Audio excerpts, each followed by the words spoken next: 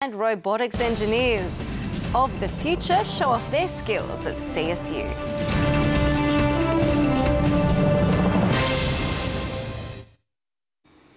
Welcome back. More than 100 Riverina students competed in the RoboCup Junior Challenge at CSU today. Held annually, the competition aims to develop the technical skills of primary and high school students. A robot battleground. The RoboCup Junior Challenge attracted eager students from across the region, each wishing to show just what their robot is made of. We make our robots and we program them to go around little courses. It's taken weeks of hard work to get to this point, with each team responsible for building their own robot and programming it to complete certain tasks.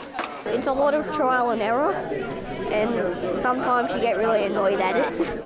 Competition is fierce, with each team participating in a range of challenges, including a mock rescue, a game of soccer and even some dancing. You can get hands-on with the robots and do whatever you want with them.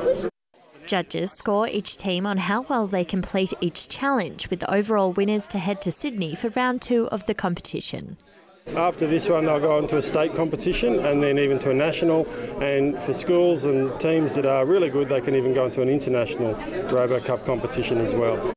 Teamwork and math skills are at the heart of the event, with hope it will inspire the next generation of robot engineers. With robotics becoming much more common and a future technology for all of these kids and for us, it gives them a real inspiration on where to head for their careers in the future. And that seed has certainly been planted.